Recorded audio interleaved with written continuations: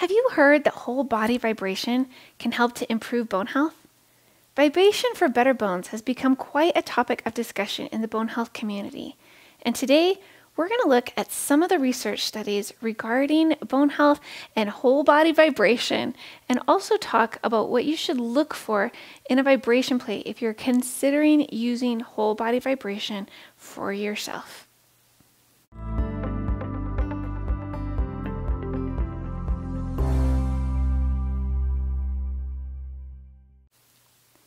Hi, I'm Sarah, and I'm a nutritional health coach through the Institute for Integrative Nutrition and a 500-hour trained yoga teacher with additional training that's specific to osteoporosis and yoga. I'm on a mission to reduce fractures, and I am so pleased to have you join me in the journey for better bone health. So let's get into what the research says about whole body vibration. The research started out a bit mixed, but it seems to be becoming more and more clear the more research that is performed. I'm going to share some studies with you that look at the potential benefits that can come from whole body vibration. People respond somewhat differently to whole body vibration depending on their age and their situation. For today's discussion, I'll be focusing on how postmenopausal women tend to respond to whole body vibration. For people who have a physical complication or who've had a significant spinal injury or some other reason that prevents them from doing more standard forms of weight-bearing exercise, such as lifting weights or doing other osteoporosis-safe exercises that build strength, then whole body vibration may be a really good option.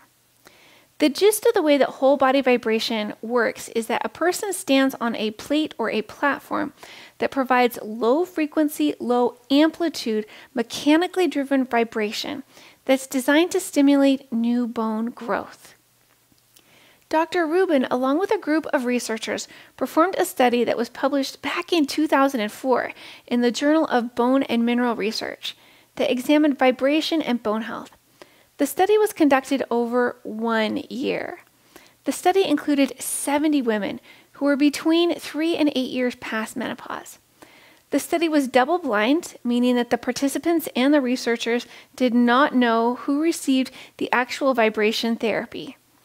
Each day, half of the participants were given 2 10-minute low-magnitude vibrations. The other half of the participants stood on a placebo device for the same length of time. DEXA scans were used at the beginning of the study and then at month 3, month 6, and month 12 to measure bone mineral density at the spine, hip, and distal radius. 56 of the 70 women completed the study. At the conclusion of the study, those participants in the placebo group lost 2.13% of their bone mineral density in the femoral neck, where the thigh bone connects to the hip bone, while those in the treatment group showed a 2.17% relative benefit. In the spine, the placebo group showed a decrease of 1.6%, while the treatment group had a 1.5% relative benefit.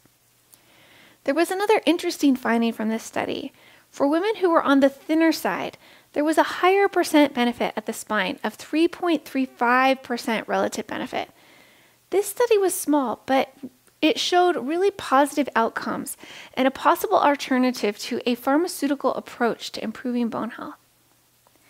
In another research study performed by Dr. Rubin and a group of researchers that was published in 2007, so just a few years later, there were more interesting findings about how vibration therapy helps to improve bone health.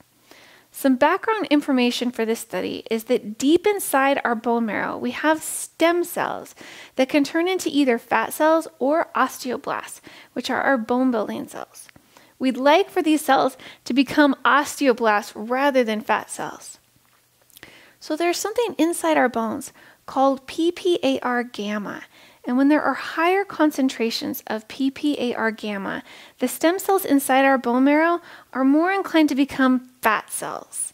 In the research study performed by Dr. Rubin and his colleagues, they found that vibration therapy actually reduced the amount of PPAR gamma by 27%.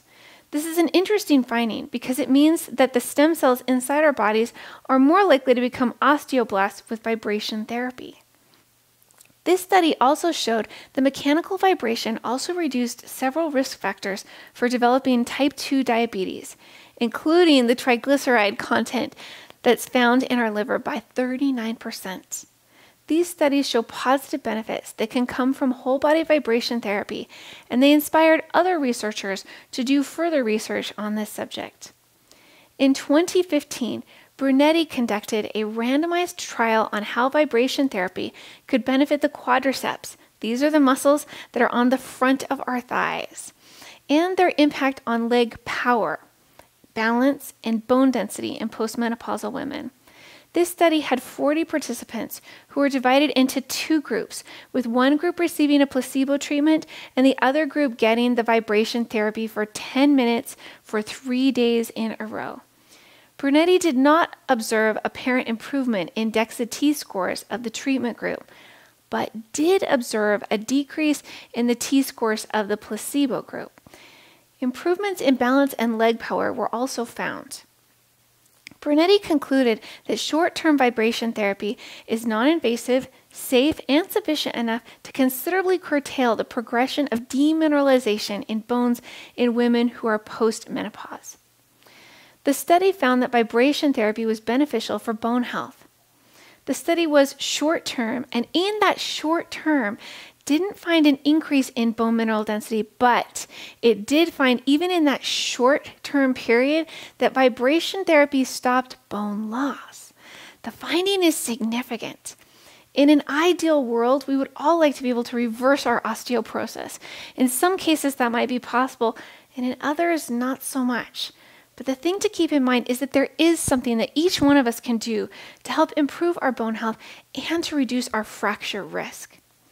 Vibration therapy may not be able to reverse osteoporosis, but it stops continued bone loss as a minimum, and with longer use may be able to actually help build bone. That's a major win in my book.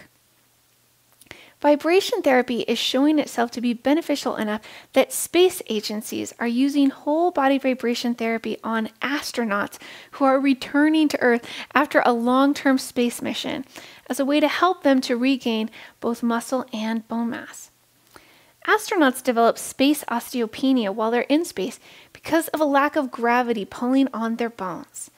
What's interesting, and I think very hopeful, is that astronauts are able to get out of the osteopenia range when they return to Earth through doing regular weight-bearing exercise, vibration therapy, and having good nutrition. I think that means that if they can do it, so can we. Whole body vibration therapy is showing itself to be a promising method for regaining muscle mass and function after it's been lost. Our muscle mass and our bone health tend to go together.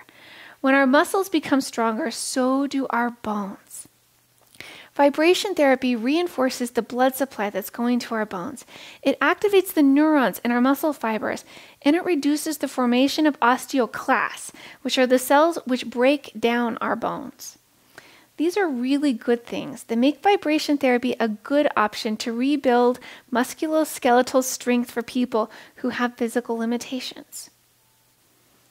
Some of the benefits of vibration therapy include improved circulation, boosted metabolism, reduction in back pain, increased muscle mass, increased balance, and increased posture. Whole body vibration therapy appears to be safe and non-invasive. Vibration therapy plates can be quite expensive, ranging from a few $100s to several $1,000s, depending on the vibration plates. More vibration is not necessarily a better thing when it comes to whole body vibration. It's better to have a lower level of vibration. You want the vibration to be barely perceptible to you when you use it. There's a growing body of research on this subject, and I can't cover all of the research in one video. In the description, there is a link to a review article that I especially liked called Whole Body Vibration Therapy as a Modality for Treatment of Senile and Postmenopausal Osteoporosis, a review article. That article discusses several of the more recent research studies that show really positive results for whole body vibration therapy, and I encourage you to check it out for further study for yourself.